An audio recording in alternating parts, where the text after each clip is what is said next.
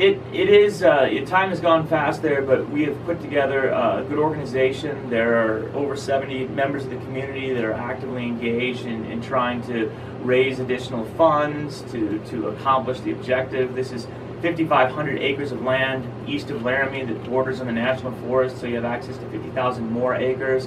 The concept is to purchase that land as the county and then make it public space, make it open space so that people can run, hike, ride their bikes, ride their horses, and really enjoy this spring, for example, right here in Laramie, where we know that we want to be outdoors. It's a very active community, and this is a great opportunity. So we've got some pledge forms together. We have the opportunity online to provide contributions. We're raising the funds towards the $10.5 million, but that's not enough just to purchase the land. We have to manage the land then, so we're trying to put together a $3 million endowment. And then we want to put together some trailheads and some other infrastructure, parking lots, so that people can access it, which we're targeting another $1.5 million.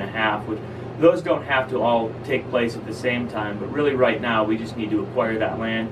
And we're exploring all options, trying to raise money every way we can, as you can imagine. Yeah, no doubt about that. Is it gone a little slower than you? I'd like it to go faster.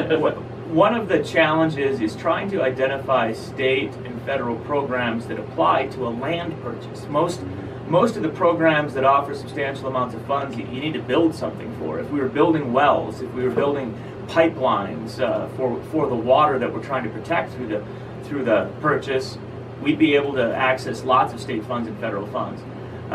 But it's been a challenge, this idea that we want to buy a large piece of land so that the water underneath it can't be polluted. It just doesn't happen enough for there to be programs out there that we can take advantage of, as it turns out. But it still is certainly the right thing to do for the people of Wyoming. I'll stop you there. Thank you so much for coming in, chatting about these topics. I appreciate it this morning. Great to be here. Thanks for your time.